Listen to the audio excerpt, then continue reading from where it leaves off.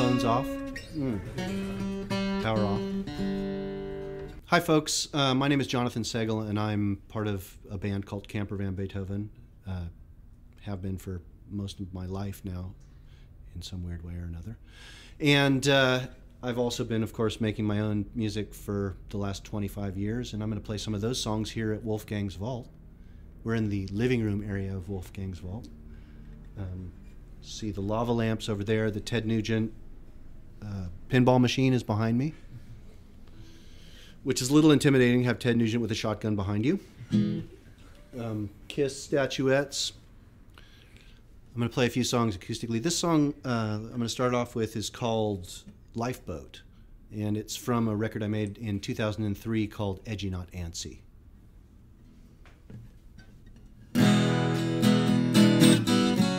A renaissance of drunkenness, a portrait suicide, in the city full of the heat of food and sex. Aren't you happy how you lied? He's locked out of his own head. Sun is ringing loud today. Heads full of shadows, no matter how loud it rings. Sun can't drive them all away.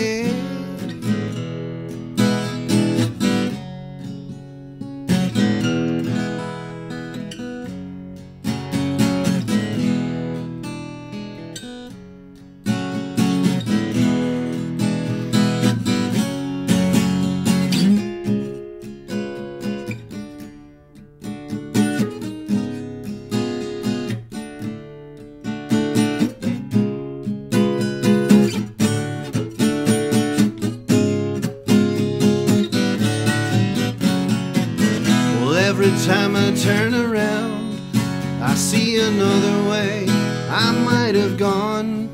I see the thing that makes us glad of other people, that makes being together better than being alone. But like a fisherman who never marked the sea, I came to you and you came to me. But like a fisherman who never learned to swim, I held my breath and I jumped right in.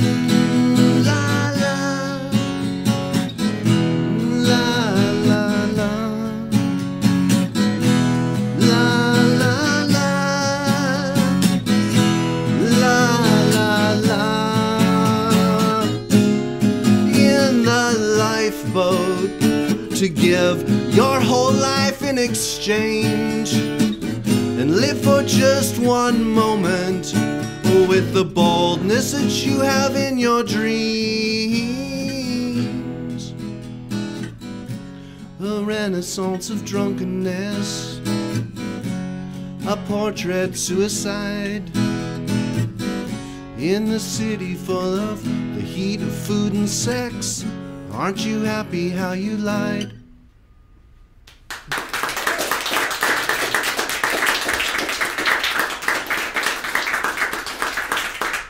Thanks. This next song I'm going to play is, which one should I play? How about Enough Air? This is from a record called Honey, which came out a couple years ago. Mostly an electric record, very little acoustic guitar, but I think that it can translate well. Let's try it.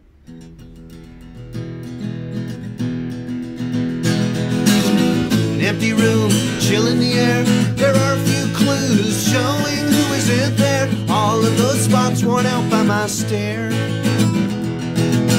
The salt crystals from dried tears spice my meals. They've been gathered for years, as if everything is as it appears. I feel like I'm waiting, limbo never ends. Time is abating, it's dulling my sense, but it doesn't alleviate the suspense.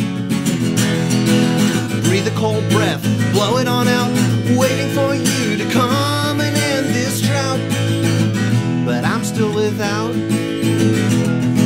Oh, I can still remember the day that you left, torn from my side. We were cleft, so I wait to stop being bereft. I feel like I'm waiting, limbo never ends. Time is abating, it's dulling my sense, but it doesn't alleviate the suspense. Ghosts in my home, but nobody's there. There is no sign. Well, there's no mail in the box, not even a card. The phone doesn't ring, there's not even a sound. No one knocks on the door, and I know that it's you not coming home, so I'm still alone.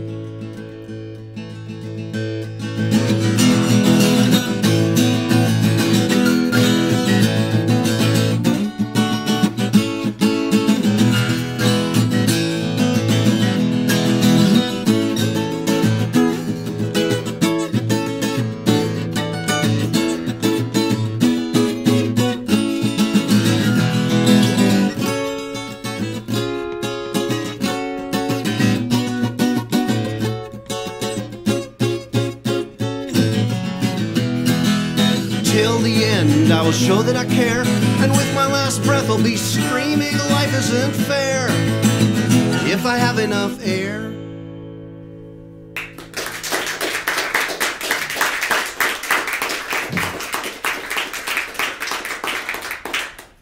I'm going to do another song from the Honey CD. This one is called Can't Help It.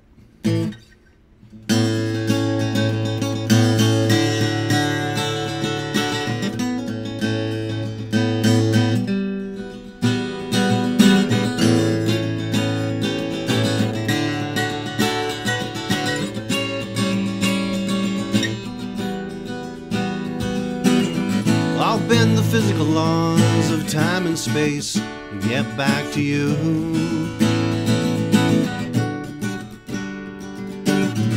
Layers of light will fall away from your face when I'm with you. I see the world shine in your eyes. I guess that comes as no surprise. I can't help it.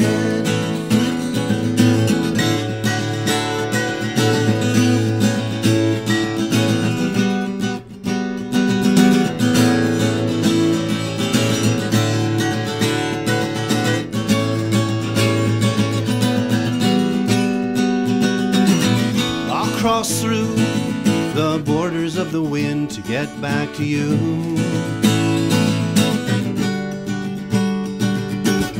I hardly know where you end and I begin when I'm with you.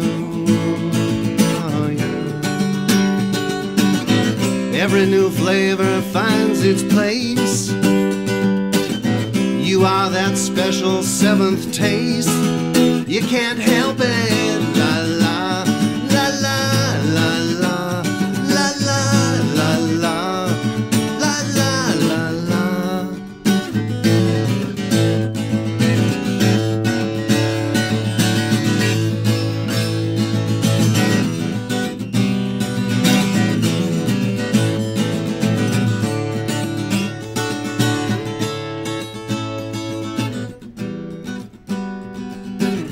I'll break the physical laws of space and time, get back to you.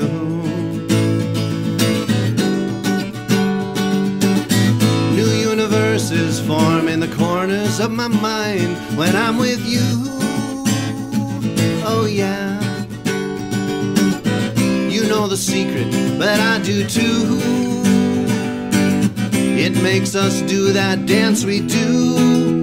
We can't help it. La la la la la la la la la la la la la la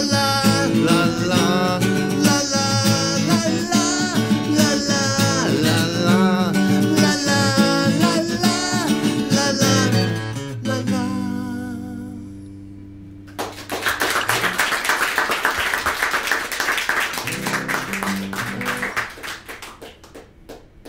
Because this girl, Susanna Stein, I was really into her, and she played Pop Goes the Weasel at some break at school, and she plucked the string for the pop, and I was like, what a cool instrument. So, and now she is a symphony player in New York. Oh, fancy. Yeah, I know. So it's She's something good. you just always knew that you would be doing this? Yeah, I remember drawing little pictures of like sort of like Cousin It, you know, just only hair with electric guitar and top hat and bat wings or whatever, like when I was little. Yeah, you should put those on eBay. Yeah. Seriously. Yeah, right. People be all over that. So yeah, I just played music the whole time. Mm-hmm. When I went to college at Santa Cruz, I was studying music, composition actually. I was actually at that point doing mostly chamber music and, you know, orchestra music and stuff like that. And it wasn't, I didn't get back into the rock music in college after sort of abandoning it after high school for a little while until I started playing with Camper Van Beethoven. Yeah, well, Camper is, you know, one of your, probably your most well-known band. Yeah. And, you know, you helped pioneer the underground rock radio scene of the 90s with that band. Can you speak to some of the early days of formation? Well, we formed in Santa Cruz okay, the band had initially, David Lowery and Victor Krummenacher and Chris Mola had actually been in the band in Southern California on summer breaks between college and between semesters of college in 81, 82, I guess. And I didn't actually start playing with them until 1983 in Santa Cruz when they were back at college there. Mm-hmm. But by the time we started playing in San Francisco in like 84, I guess, it was pretty much the punk rock scene. We were playing at, I think it was the Viz Club before it was the Kennel Club, before it was the Independent. No, before it was Justice League, before it was the Independent.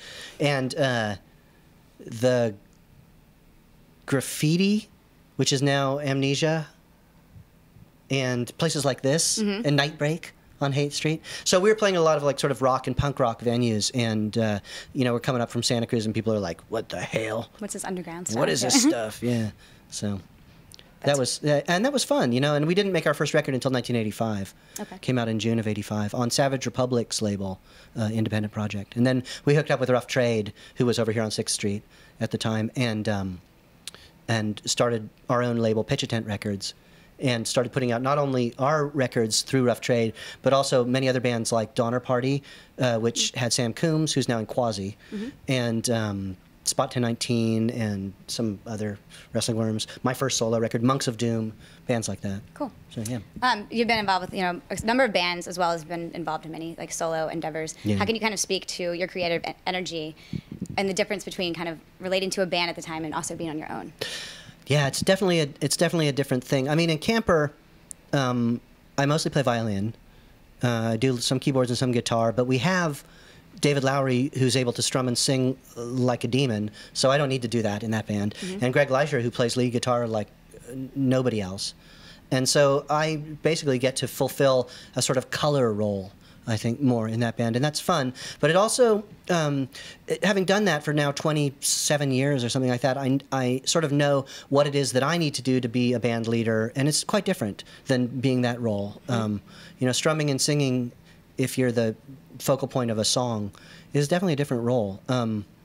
When I played in Sparkle Horse, it was similar. Like Mark Linkus sang and strummed the guitar, and I had a little ring of things around me. I had a keyboard and a glockenspiel, an electric guitar and a violin, and so I would basically be everything that wasn't the guitar and wasn't the rhythm section was what I did in that band.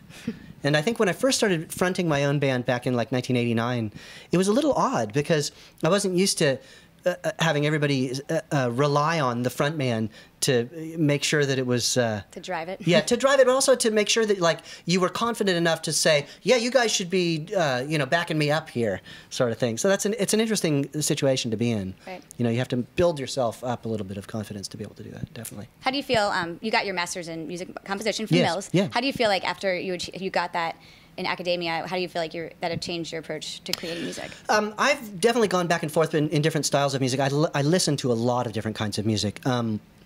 When I went back to get my master's degree, I was in a weird musical headspace, I think, because I had been playing on my own for a while, my own rock bands, and I produced a record by Clyde Wren and played with his band for a little while. And then had played with Sparkle Horse, which was, you know, funded by EMI Capital. And when I was out of Sparkle Horse in 1999, my only real musical endeavors were, I made this record, Scissors and Paper, the red one that's sitting over there.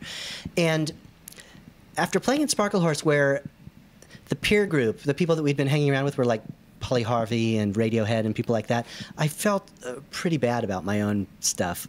Like, gosh, this is really not as good as what those guys are doing. So it took me a long time to finish that record. Right. And I at the time was scoring some films. I did a film called The Invisibles, which was at Sundance in 1999, and I'm sure straight to, you know, Blockbuster Video or whatever. Nationwide theater release. Yeah, never got nationwide theater release, and some other ones and stuff like that. And I was sort of unsure, I think, about what I wanted to do creatively on my own. Mm-hmm. So when I went back to school to study composition, it was one of those situations where it was like, you have the entire history of music behind you. You can do anything. The horizon is incredibly vast. There are no limits. So it was very difficult to figure out. It's daunting, yeah. It's daunting, yeah, to figure out what to do. And so I got sort of back into the avant-garde heavily and improvisation heavily. Mm-hmm. And I had been sort of schooled in the avant-garde improvisation world by playing with Eugene Chadbourne for a long time in the 80s and early 90s, and again at the end of the 90s. So at Mills at the time, Fred Frith was and is still one of the composition teachers there. So I was his assistant for the Contemporary Performance Ensemble for the years that I was there. Great education. Yeah, it was, and that was a great education. And Joelle Leandra was teaching there, and she's an amazing improviser. Alvin Curran was there, Pauline Oliveros, all of these people who are amazing, not only composers, but improvisers. So I really heavily got into that. Also, Chris Brown was teaching electronic music there, and I got very much back into doing electronic music. So I spent a lot of the early part of this last decade doing a lot of sort of improv and electronic music as well. You're still, you know, pretty lyrically minded. Where do you find some of your lyric inspiration? Because they're very beautiful. Like, you know, they kind of range a lot of different themes. And it's a very interesting question because, like, for instance, I've been playing with Camper, like I said, for a million years. And David Lowery is a very character-driven writer. Mm-hmm. And I have always gone back and forth on this idea of being a character-driven writer because I feel like he has said that there's no way that an individual human's personal experience can fill 10 records, but I disagree with that. I feel like any one human's experience of love can develop the poetry to fill a million records. Mm-hmm. And so I have always written from personal experience. I think Victor Krummenacher also, who's from Camper and has been making his own records for almost 20 years now also, has gotten into the character development. And I think that this is very common in writers. Early on, I think songwriters start from personal experience, and then when they sort of get a level of craftsmanship behind them, they switch over a lot of times to character-driven. It's like novelists. Like novelists, right? And like I would say, like look at Richard Thompson's career as a songwriter. He's an amazing songwriter, still is an amazing songwriter, but there's no way that he's specifically drawing from personal experience now. Right. Very prolific. He has a huge catalog. So I only rely on character-driven lyricism occasionally when it and a lot of times I'll try desperately to draw something from personal experience. If I can't, then there are books. Like for instance, right now I was just reading a book over the past couple of weeks by Per Olav Lindqvist, who's a Swedish author who wrote a book about the Danish king in 1760 and his personal physician. And there were some particular lines in it that I thought, where the physician was describing the king, that I thought were poignant and beautiful. And I've sort of lifted some of the imagery from that, and I'm trying to develop a song about that. Oh, that's great. Yeah, but other than that, it's like I don't know where they come from. How do you feel like living in the Bay Area informs your sound? I'm definitely a Bay Area person. I'm definitely a San Franciscan. I live in Oakland now. I lived in San Francisco for a decade. I really love San Francisco. Informs my sound. There's definitely a heritage of this sort of jackhammer influence. Right. There's definitely a heritage of psychedelia that I'm definitely involved in. Yeah. There's definitely a heritage of blues rock and and the underground scene, and the underground scene that's sort of outside of the dogma of, say, when punk rock bands were here. In the late 70s and early 80s, they were a little bit outside of the dogma of punk rock as it developed in LA, for instance. Mm-hmm. So you didn't have to be Black Flag. You could be Tuxedo Moon or the Avengers or something like that. You could be something different, and that's nice. I think that that's a really important thing about the Bay Area. It's always been like that. Can you tell me a little bit about Chaos Butterfly, that project? Chaos Butterfly was an interesting thing. It developed out of studying electronic music a lot, mm-hmm. and the improv world. And I got together with Dina Emerson, who was singing for Cirque du Soleil. Cool. And she plays wine glasses and sings. And I was using 2 computers. She was using a computer. And I played violin and guitar, and she sang and played wine glasses. And we tried to start from an improvisational base and tried to make songs. And it was pretty tough, actually, trying to make songs. But we managed to do it on a few of those records. And we have there's also a really nice recording from Sweden, from Gothenburg, with Biggie Vinkela, who plays saxophone and flute, that we did. That was entirely improvised in the studio with a small audience of about 25 people. Cool. I think that's one of the best Chaos Butterfly examples. Yeah. Is that project still active? No, Correct? Dina moved back to Las Vegas. Okay. She was initially singing as a sub in, I can't remember, O, and now she's in Mystere full time. So she's moved back to Las Vegas. So Chaos Butterfly now exists as me and whomever I get to perform with. Lately, I've done with John Haynes, who's normally a drummer who plays with me on my rock records, but he also plays computer and stuff like that. So I've done a lot of stuff as Chaos Butterfly with him.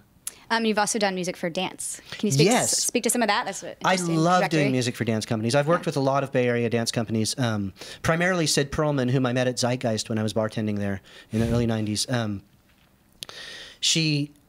She said, I'd worked with some other dance companies previous to that, and she came up and she said, hey, I hear you're a musician. I run a dance company. I need a musician. And I said, I could do that. That was about 1992, and I've been doing music for her ever since. I've done a lot of music for Sid Perlman as nesting dolls when they were here in San Francisco and here. And we've worked in 2 different ways. Sometimes she'll just give me a graph of the dance. You know, this part's big, this part's small. Sometimes she'll just say, it's this long. And then, oh, no, this needs to be edited. I need parts of 3 minutes, 2 minutes, and then 3 minutes, that sort of stuff. Yeah. But it's a great experience, very different from, it's very visceral and very different from writing rock music. I've also done music for Ellie Leonhardt and Kurt Hayworth, who are East Coast choreographers, and Deborah Slater's dance company here. And I performed with Deborah Slater for a couple of different shows here, where I was actually on stage in costume, and I even had to actually dance. Oh, in one of them, nice. which was a little tough, but it's fun. Helps you understand what you're creating for, too. Yeah, exactly. I played one of the Deborah Slater concerts over at that place at 9th and Mission, Counterpulse. Mm-hmm. I was playing slide guitar with the dance company, and then afterwards realized that Bonnie Raitt had been in the audience. Oh, very embarrassing. But it's fun. I really love doing music for dance. Music for dance is really amazing. That's really cool. Yeah. So my last question, you clearly draw on so many different influences, a huge palette. What are some of the things you're listening to now? Strangely, I was just listening to this psychedelic blues rock playlist from Wolfgang's Vault. Nice. A nice 2 hours of late 60s psychedelic blues rock. I'm still into it. Yeah. What can I say? Well, it's all coming back too. I know, in a different form. it's so amazing. And like some of those guys, I never fail to be amazed at how good a musician some of these guys that were like in their 20s were in the 60s. How did they do it? I mean, what San Francisco kid in his 20s now can play guitar? They were groundbreaking, yeah. And like that, it's like, okay, you guys have pedals that can make you sound like Jimi Hendrix, but you can't play like that. I'm sorry. It's going to take another 15 years of playing. I mean, it's taken me years of playing guitar to be able to get any good at all. And violin, I thought, yeah, by the time I'm 50, I'll maybe be able to play the violin. I don't know if that's going to work out either. But let's see, what else? I just was in Chicago with Camper and went to the rock and jazz blues store there, the record store, and got some very odd records and some outside records. I got a Music Electronica Viva record, improv noise from the late 60s, Robert Ashley opera. Yeah, I need to have some interesting picks to tell us. Yeah, I wish I'd been prepared. I could have actually thought about it a little bit more. I mean, great. Let's see. Oh, I was just listening to Arvo Pärt last night for a long time. My wife works at a Scandinavian school here in San Francisco where they only speak Swedish and Danish and Norwegian to the kids. And she wanted some sad music that they could paint to. Aww. She's like, what do we got that was good? And I was like, oh, there's some Arvo Pärt we could put on. And then that Japanese band Mono with World's End Girlfriend, they made a record which is incredible, just incredible. I'll have to check it out. Yeah, beautiful stuff. Beautiful instrumental music. Yeah. Yeah. Well, thank you so much for stopping by and playing such a beautiful session. Love to be here. And come back again anytime. Sure. Bye-bye.